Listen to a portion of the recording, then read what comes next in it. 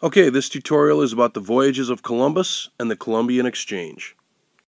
Now, when most people talk about the discovery of the New World, the name that comes to mind first is usually Christopher Columbus, as accurate or inaccurate as that may be. But there's increasing historical evidence to suggest that about 500 years before Columbus, the first guy to discover the New World was this guy, Leif Erikson, who some people say looked like this. But Leif Erikson was, after all, a Viking, so some statues suggest he looked like this. Either way, Erikson was among the last of a series of Viking voyages that started around 800 and would continue on for the next 200 years or so. Now, the initial voyages would make their way to an island in the North Atlantic that was very hospitable and good for settlement.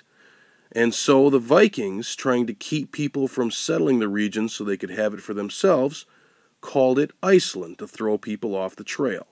A Viking named Eric the Red would eventually continue on to a much larger island full of ice, and trying to trick people to settle there instead, referred to it as Greenland. Now, Eric the Red's son, Leif Erikson, would eventually continue along this route until he eventually reached this region right here, today known as Newfoundland, literally translated as New Found Land. Now, that's what people call it today, but when Erikson first landed there in 1000 AD, he called it Vinland, because it abounded in wild grapes like a vineyard. The settlements in Newfoundland were flimsy and soon abandoned, which meant that there was very little recorded history about it. But nonetheless, remember the role of Leif Erikson in the discovery of the New World. Now, the reason I say that is because when we think of European exploration, we usually think of other Europeans. Restless people with ambitious governments behind them who wanted contact with the wider world, either for trade or for conquest. This started toward Asia and Africa, eventually, completely by accident, stumbling upon what we know as the New World today. The first region to really be explored by the Europeans was Asia. Clad in shining armor, thousands of Christian crusaders tried for 300 years to take the Holy Land in the Middle East away from the Muslims. That didn't work, but they did acquire a taste for the exotic delights of Asia. Goods that had been unknown in Europe, such as silk and perfumes and draperies, sugar, salt, and other spices, were now in very high demand. This, of course, made them extremely expensive. One, because they were in such high demand. This is the basic law of supply. The more people want something, the more people are going to charge for it. But more importantly, some of the expense came from the fact that these items were so difficult to supply in the first place. You have to remember that they were coming thousands of miles from places like Indonesia and China and India along this route right here in red, collectively known as the Great Silk Road, although it was more than just one road. These items were coming along the road by camelback.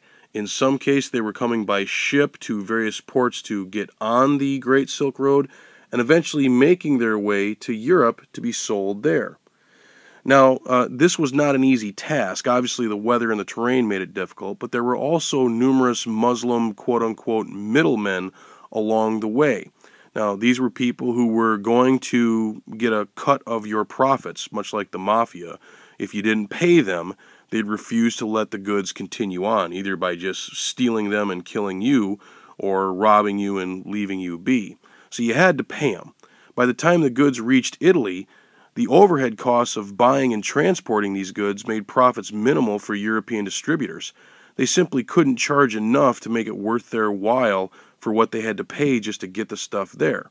So they became pretty desperate for an alternate method of getting goods from Indonesia, China, and India to Europe, and the possibility arose of maybe going west and trying something around the southern tip of Africa.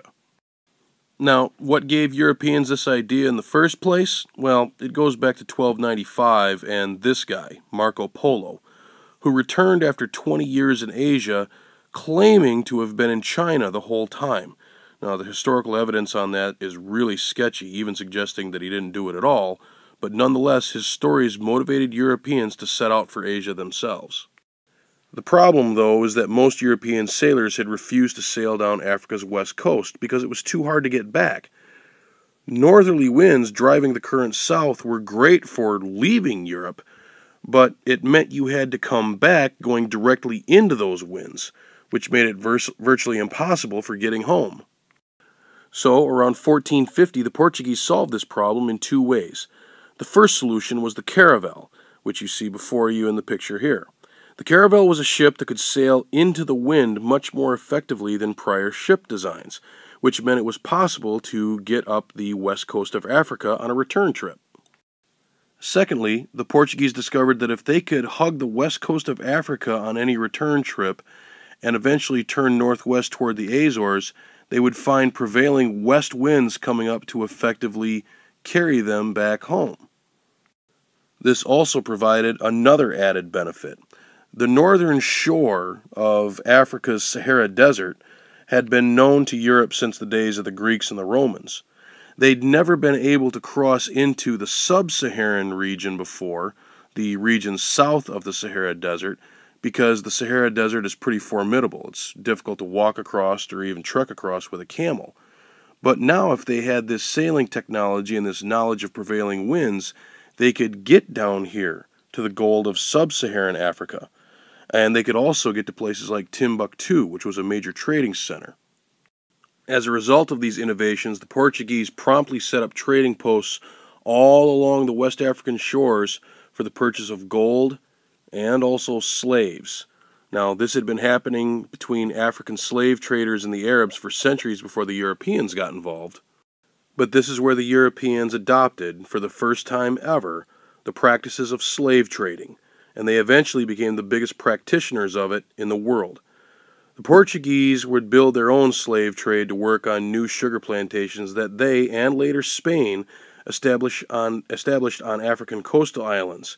This meant about 40,000 slaves between the years 1450 and 1500 working on Portuguese and Spanish plantations. But despite the innovations of the Portuguese, they still had one goal that was unrealized, and that was rounding the southern tip of Africa.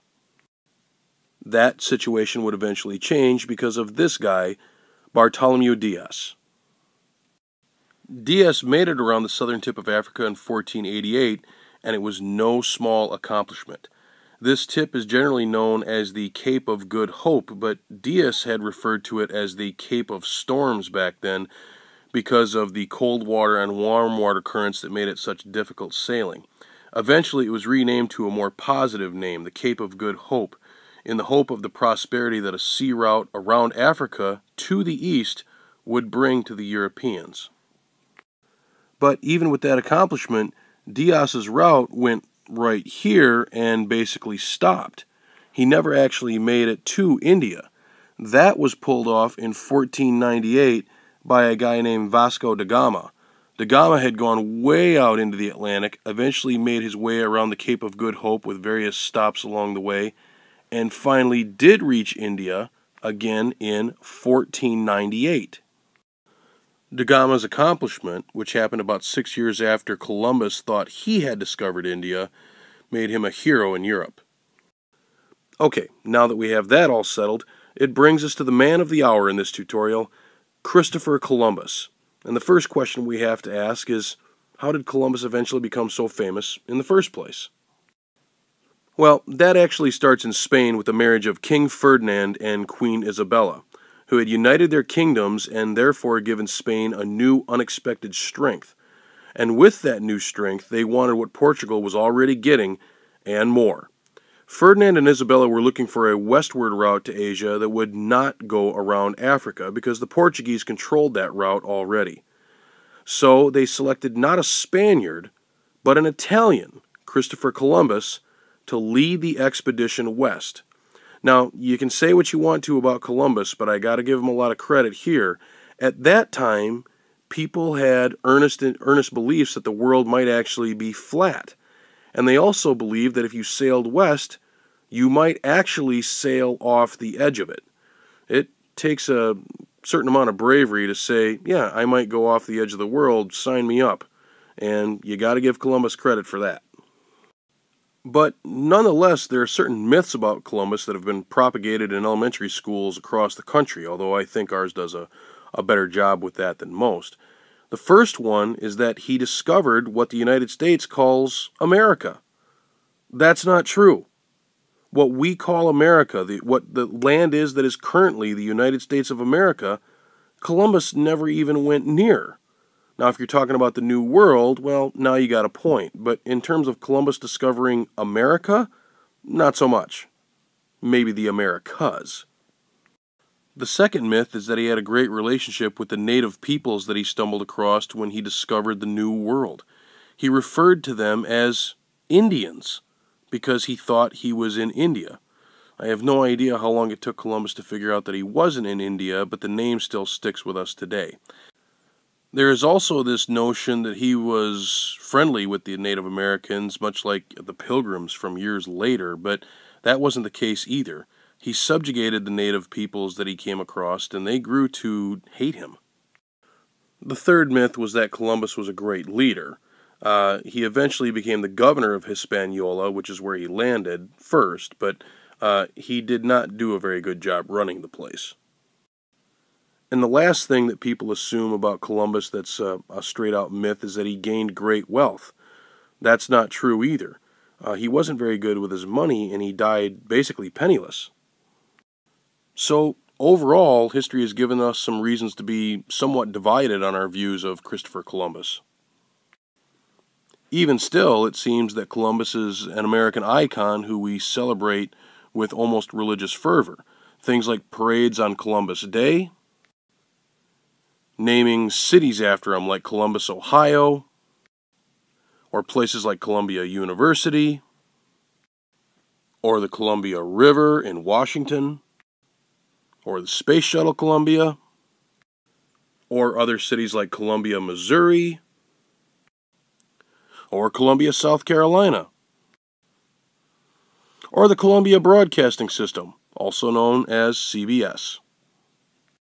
And finally, let's not forget our national capital, Washington, D.C., technically known as Washington, District of Columbia. Now, even though Columbus is a controversial figure in terms of how history chooses to remember him, we still have to give him credit, a lot of credit, for the 4 voyages that he took to the New World, starting with the first one in 1492, an expedition that included the ships the Nina, the Pinta, and the Santa Maria.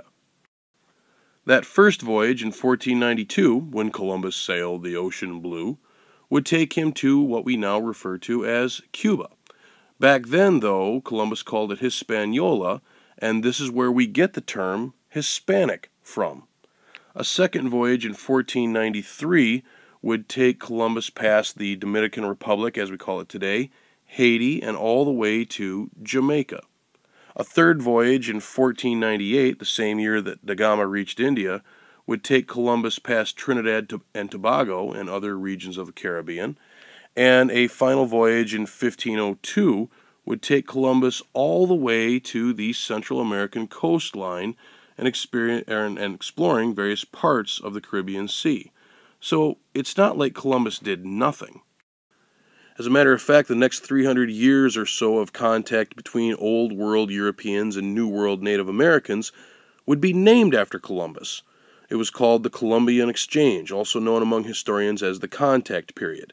And a lot of good stuff came from Europe to the New World, including wheat, sugar, rice, coffee, horses, cows, and pigs, all introduced for the first time from Europe. The New World also gave Europe some various things that were good as well, including gold, silver, corn, potatoes, tomatoes, tobacco, beans, vanilla, and chocolate, among other things. But not everything was good. From Europe came a series of diseases that Native Americans had no immunity for and would see their populations decimated because of it. These included smallpox, yellow fever, malaria, measles, flu, typhus, diphtheria, and scarlet fever. These destroyed populations. The Taino tribe in Hispaniola, their population dropped from 1 million down to 200 in just 50 years because of the diseases. And from 1492 to the present, the native population has dropped by 90%. We even got dandelions from Europe. We'd never had those before, so when they pop up in the yard, blame them. But the New World got its revenge a little bit, giving the Old World syphilis. That's it. Thanks for listening.